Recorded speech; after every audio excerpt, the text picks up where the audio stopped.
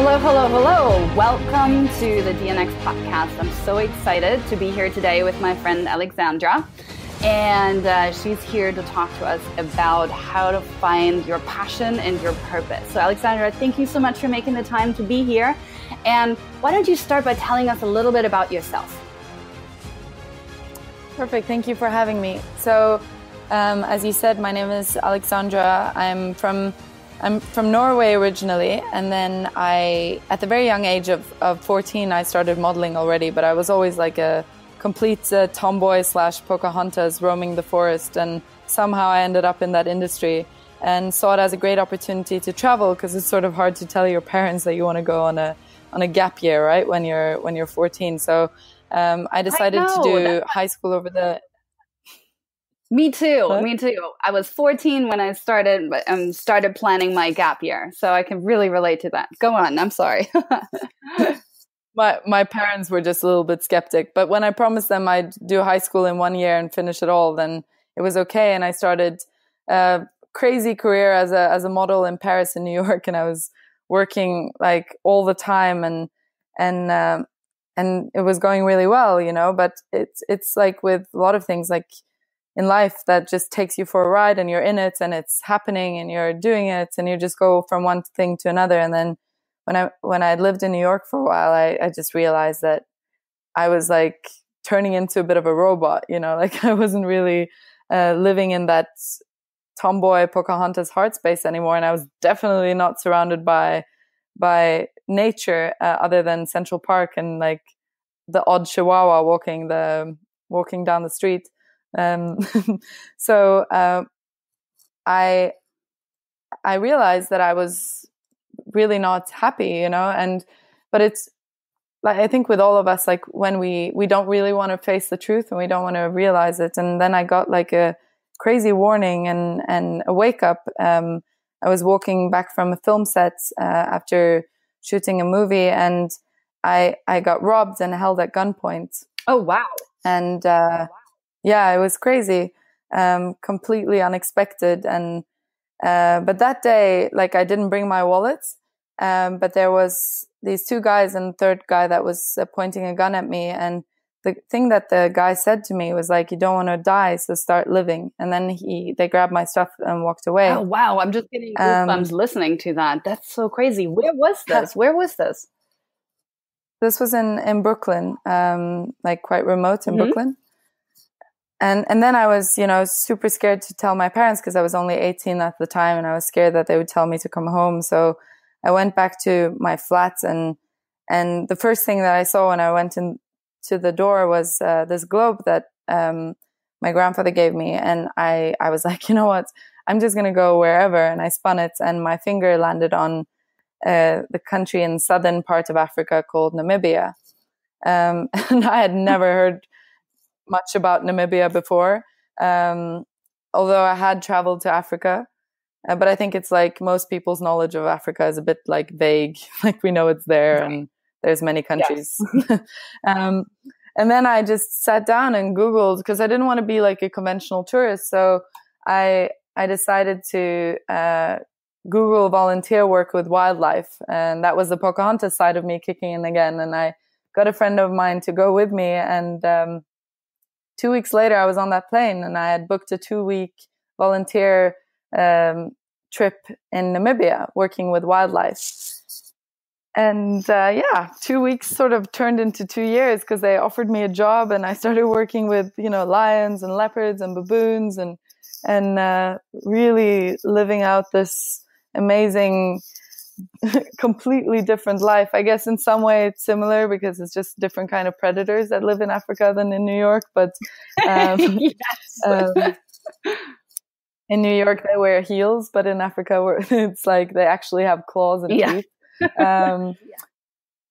But then I think, you know, like what really changed my entire life was, the first thing was, you know, the first time I was confronted with the lion I had to work with, is you realize that you can't be anybody but yourself, because this animal sees straight through you. And a lot of people, we think we go to Africa to like help and save animals, but actually they end up healing us. And and confronting you with all your fears and all the things that you've sort of like been hiding behind masks and images and want to be something. Like they shed your layers and turn you into a human very fast, and a very humble human at that. And then later on, I met the Bushman people, which is the oldest tribe in the world.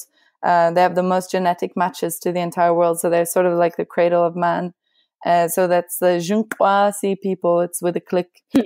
And when I met them, at first I was like everybody else. Like you get a bit affected by poverty and all these things, and I just wanted to like help and save them. But then when I sat down in the sand and started talking to them, I felt like I was the poor one, and that they really they saved me out of my poverty of perception. And that's when I realized that everything I'd been doing with wildlife was sort of just crisis management, and they are sitting with the key of like why we are so disconnected, even though we're living in the age where we're so connected in all other ways through digital, social media, whatever. And that laid the groundstone for me starting a organization called Nanofasa, where basically what we do is I believe in like when I reach out a hand and you reach back, then it doesn't matter who reached out first, because we both gain something from the process. And it's a project that sort of extracts ancient knowledge and turns it into modern opportunity, so that we don't lose the knowledge and of indigenous people, but that they in turn also don't lose their culture and identity, and that they can still sort of hang on into this modern that is moving so fast, and we can learn more about how to coexist with Mother Nature through them. And it changed my life completely. And I've been running that organization for 7 years now. Really? That's incredible. Thank you so much for sharing your story. I'm really, really fascinated just listening to you. What do you think was like the biggest moment in your life where you realized that, running the organization would be your primary purpose from that point forward? I think for me, the changing point was that the very thing that I mentioned, like I went to Africa to save and help animals and people. And what I realized was that I was probably the one that needed the most saving, and that no change can happen on the exterior parts when you haven't dealt with everything that's inside you. And the Bushmen really opened my heart and put me in direct contact with my own true nature. And they basically rewilded and reconnected me. And that's when I realized that my purpose is to pass this on, and give this to other people as well. Because whenever we feel that there's things that holds us back, or we have limiting beliefs, or we don't believe that we can do something or create something, it's just because we find ourselves separate from everything else that we see. And my Bushman mother, Toshe, she once said to me, and I think this was the real turning point in my life purpose, was when she said, she asked me if I could see this massive baobab tree that was in front of us. And I told her, yeah. And she said, but if you can see it, then it is you. So how would you treat it? And that just inspired me to really think about the world and as a house we live in, and every country is just another room. And our responsibility is to be a part of that house and a part of the ecosystem, and act out our role and not be separate. Because, we're not just people living in nature, we are of nature. And, that put me on this life mission to reconnect people and nature once again. And it's sort of like this constantly creating this interconnectivity between people and nature, because we've been for so long sort of running as individuals. But I think this is now the time of a new consciousness of running more into as a community, and working together. If you look at termites, when they build their termite mounds, and they look kind of small, those termite mounds, but they actually are 13 meters wide in diameter and like 4 meters deep. That's when you realize that we only can really build great if we work together, and that we might just be grains of sand, but there's significance in small things. And that inspired me to just go on this like crazy mission to like try and create a new ripple effect of change that yeah, it's fascinating. It's beautiful.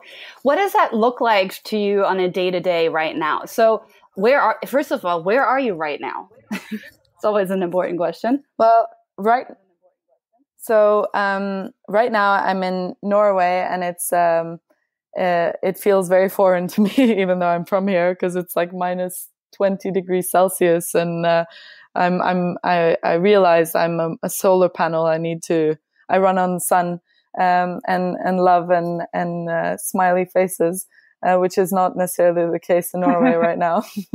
But more so, yeah. So then I'm going to Paris tomorrow, and then back to Namibia on Sunday. So right now, like what I'm doing is this complete nomadic life, because I'd been very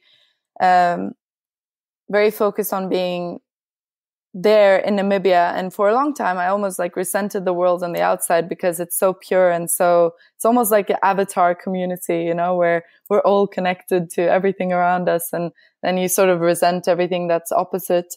But then I started realizing that, you know, everything is just parts of you, and it's about bridging and reconnecting it, because the one world doesn't exist without the other. So I walked across Namibia in May with two Bushmen. We walked 1,490 kilometers and lived off the land in a modern and ancient way, but without any money. And after that, I was like, whoa, it's really time to bring this to people and not just keep it to myself, you know? And so ever since May, I've just been like traveling around like crazy and trying to, you know, the definition of the old nomads is like the people that felt at home everywhere.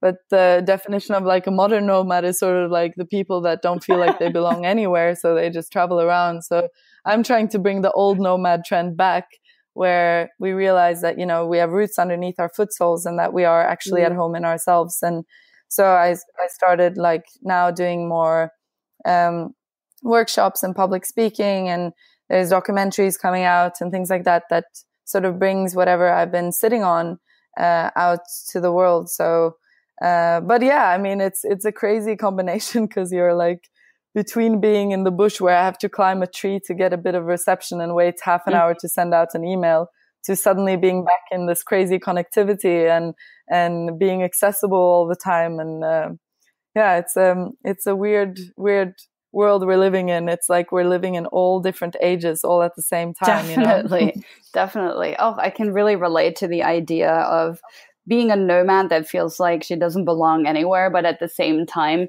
I feel very comfortable just about everywhere. Yeah.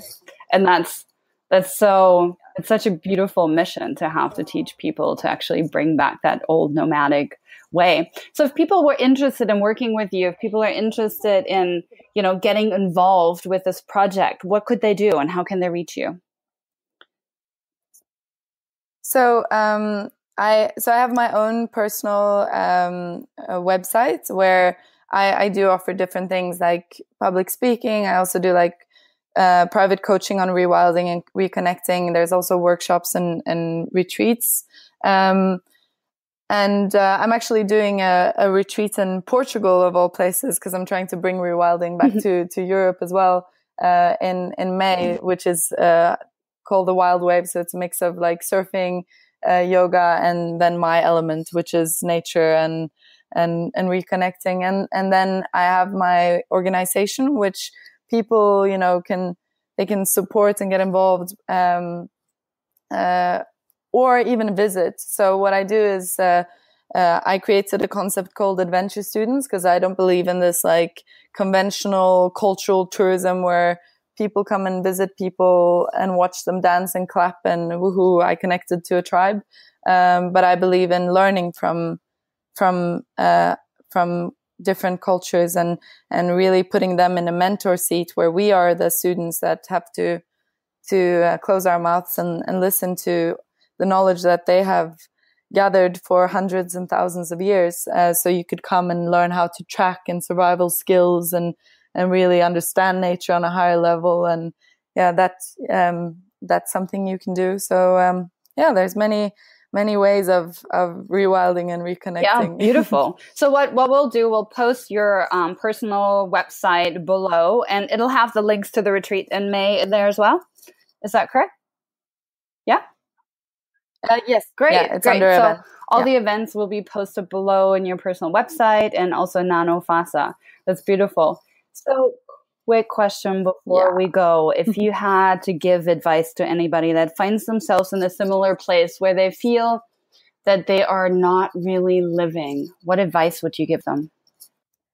I think if you don't have any lions around to wake you up, I think most of us, we know when we're not happy. It's when, we go to bed with less energy than we started off with, and when our day to day, when we start living for Fridays and hating Mondays, then it's time to sit down and ask yourself, what is it that nobody has to ask me to do, but that I do anyways? When we were kids, we created worlds within worlds, and our parents never had to pay us to go and play. We just did it out of inspiration. So what is it that nobody needs to ask you to do that you just do? And gather the things that you love and really try to put them in a context of something that you could create a life out of, and believe in yourself. But I think my biggest advice is follow your heart with your head as a guide. It's beautiful. It's beautiful. Thank you so much for taking the time to be here today. I am so inspired just listening to you. And, please keep us, keep the community posted on everything that you do. We'd love to have you be part of this community. And, we'll definitely be interested in supporting you in any which way that we can. So I can't believe we're already at the end of our time. So thank you so much for making the time and for being here today. Thank you for having me.